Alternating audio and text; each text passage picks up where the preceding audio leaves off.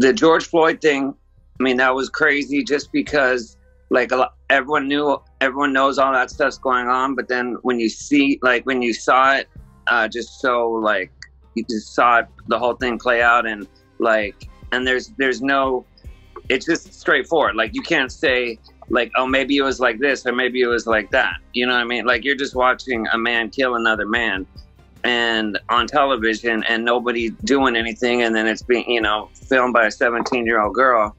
And that kind of just shut, you know, all of a sudden everything, and everyone's at home already. Like I was talking to my friends before any of that happened, because I was in the ’92 riots, and I thought there was going to be rioting earlier, before even George Floyd happened, just from everyone not having work and just being angry. Then that happened, which was such a definitive thing, you know, with the police and everything, and then people, plus everyone being in, you know, cooped up for that long.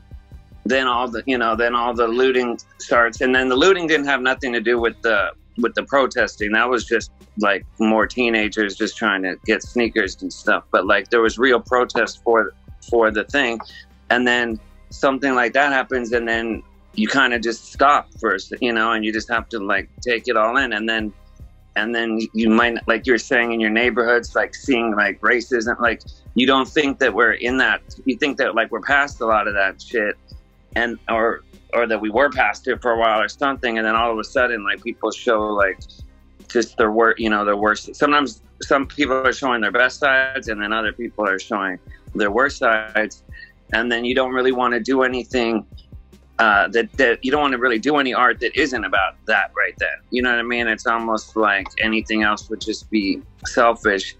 So I did like a print. I drew like a George Floyd drawing, and then made a print out of it, and then gave the money to, you know, to his family.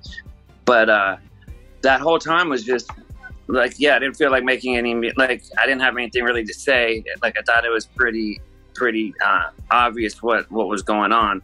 But then with stuff like that, it's not like that was black and white. Like, that was just, like I said, a guy just killing a dude and thought he could do it because he had a fucking badge.